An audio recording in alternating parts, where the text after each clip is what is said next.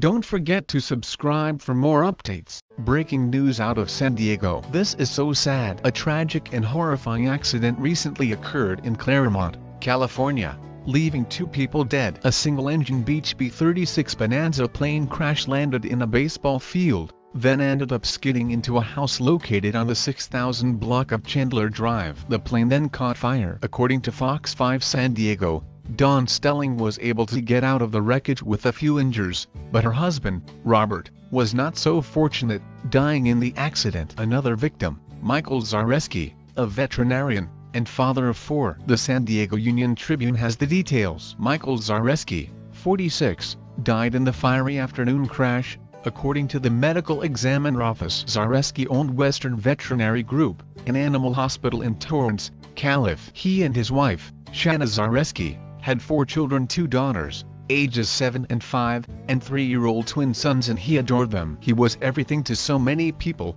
Shanna Zareski said during a phone call. It is the heartbreak of my life to be here without him, raising our kids without him next to me, doing it together. Nothing quite captures him and the heartbreak of all this. Mike Zareski, generous and giving nature defined him. It was like he could and stop himself from giving to people. According to Zareski's wife, he started his practice while they were still dating many years ago, having stored up his medical gear in a tackle box, loading up in his vehicle, and making house calls to take care of sick and injured animals. Dr. Mike, as he known to friends, was on his way back from a veterinary conference with his friends when the crash occurred. Jenny Cruz, the director of Western Veterinary Group, stated Zareski had just been at work earlier that day before heading to the conference in San Diego. Cruz worked at the animal hospital for more than 8 years and said Zareski was the best boss she ever had. Very caring, generous man. It been a big void not to hear his voice or his squeaky shoes and not hear his funny stories about his children. The pilot of the plane attempted to land a 6-seater vehicle in a baseball field close to Lafayette Elementary School,